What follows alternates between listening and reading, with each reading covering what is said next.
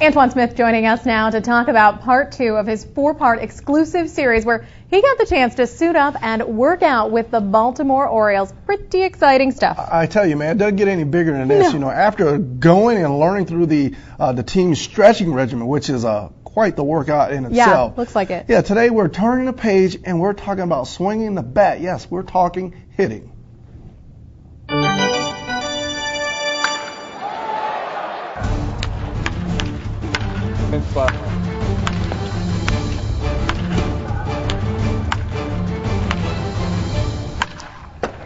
Hitting is an art, and when you're in the major leagues, it's a fine art that has very few flaws, especially if you plan on sticking around and playing at the big league level.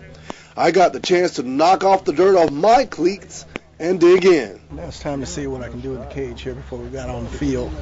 We'll see what happens in the game. We'll see what happens. Just looking for contact, really.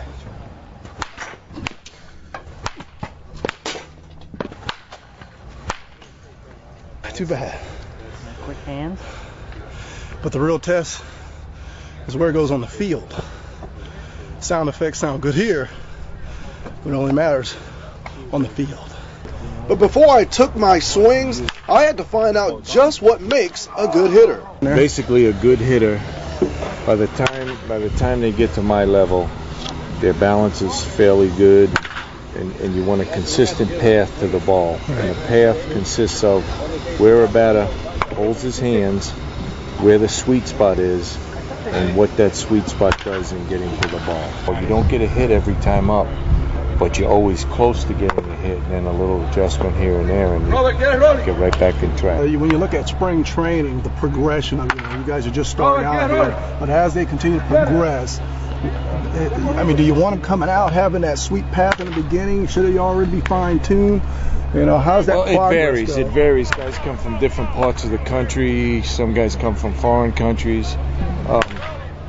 What you like, really, is for the younger players not to have developed any bad habits over the off season. Okay. When they get back under my eyesight, under my vision, then I like them to be somewhere where we left off last spring. Well, I don't have last spring to go off, just the here and now. And it was now time for me to take some hacks.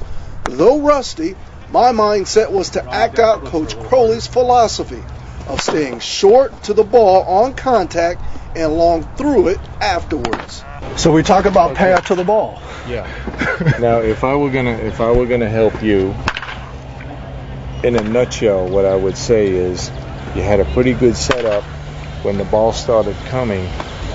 You started winding up and going here. Going here. Okay. You had a little too much legs and hips going into it before you concentrated on a little better contact. Okay. Straight to the ball and then finishing big. We like to say short to the ball, you can go long afterwards. You started reaching for the seats way back here. Okay. And consequently, you did show me some power. Right. Not too bad for a guy who hadn't hit a ball in about 15 years, huh? Pretty darn good, Pretty darn good. I might have to get you in a game today. I'll take it. I'll take it. You get that kind of reaction from a big league hitting instructor.